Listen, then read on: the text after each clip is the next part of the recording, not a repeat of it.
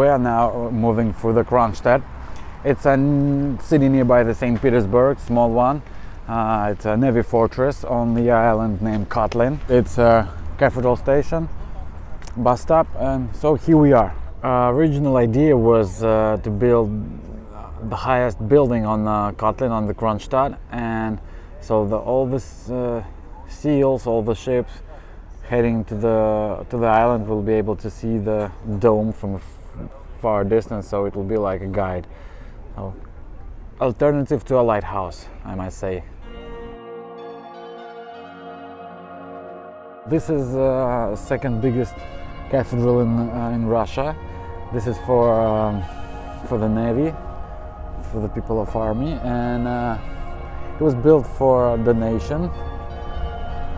For Soviet period it became like a cultural place, even a storage, but now later that it was re-established, and all the plates inside, it's for the memory of the people who did not return from the battles or from the scientific trips. It was started from Kronshtadt, and for example, if we'll talk about science, there was people who was like serving here in Kronshtadt. This is one of the oldest bridges here, and it's also a monument protected by UNESCO, same as a half of the Kronshtadt and Kotlin Island, and it's shaking. It makes me a little bit scared, but not too much, so no panic. No panic. Oh my god, such a cute, such a cute. Oh. And a little bit of story of Kronshtadt as I Google it. Peter started building it in 1703. Before, here on this island Kotlin, there was a border of Russia and Sweden, and the Sweden Navy, they put their ships here sometimes, but they take it away on the winter period to the places where there is no completely frozen of everything around and the ship itself. So they got prepared docks in there, and no need to keep the ships around here. At the moment they take it away, Peter said, let's do it. And they did. They built a unnatural island, just putting a lot of stones under the water, and 22 like small islands around it, all of them on a distance of a cannon fire range. So it's a start of St. Petersburg at the one side, and the second side it's the armor of St. Petersburg, so it was protected as a Navy city and capital of Russia. And still Kronshtadt is one of the most important Navy bases of Russian Federation. Before 1996 it was like a closed city, as like a base one, but now they opened it, make it available for tourists, and even putting some, you know, in the money for infrastructure, so it's becoming even better and better for the tourists. And like it's the place where the first diving school on the planet appears, same as the first icebreaker or icebreaker ship. That's my girl. A snack, a drink, a blanket, a nice emotions, a nice view. So maybe you can press the heart button here and subscribe our channel and make some activities. There's a missiles exposition over there. Can you see it? Yes, you can. Wow, scary. A big number of tourists even now, still at the COVID period, and just because it's really interesting, especially if you love history and the Navy, or history of Navy, then it's your place. It's smaller than Petrograd or Pushkinov, for example, and to walk across everything here you need just a few hours.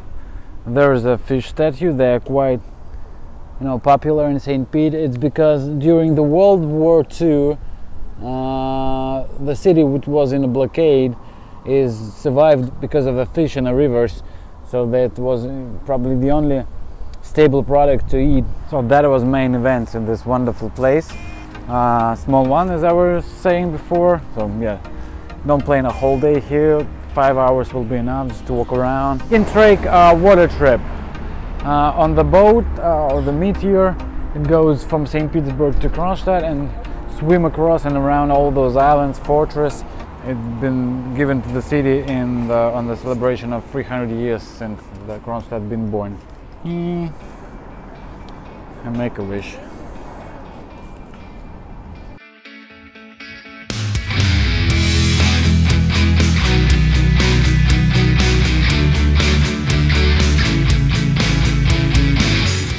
Some kid asked me for a coin. I said, "Why do you need money, boy?" He said, "I want some ice cream." I said, "Okay, I can get you an ice cream, but I won't give you any money, because who knows, maybe you're trying to get some alcohol or something bad for you." So I said, "No, ice cream is okay, mister." I said, "Okay, which one?" He said, "Like with peanut taste flavor, one bowl, please." I said, "Okay, boy, give me a 5." And he did. That's the whole story. Be kind.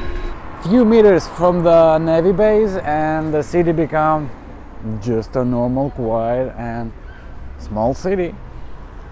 With cozy balconies, churches, cathedrals, living towns, living homes with the different eras. Again, the Soviet, more like historical, pre-Soviet.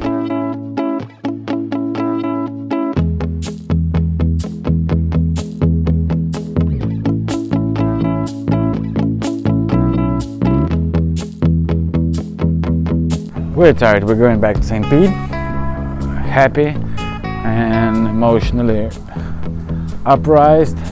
Press the heart button, subscribe our channel, follow our heart, follow our spiritual travel feats, and go to Russia, my darling friends.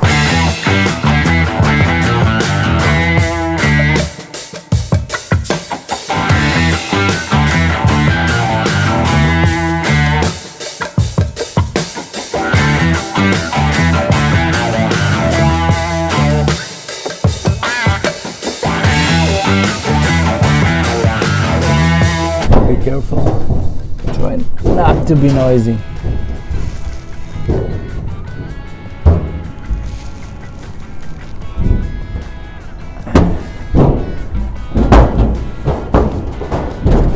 I cannot say that I really like being here. It's too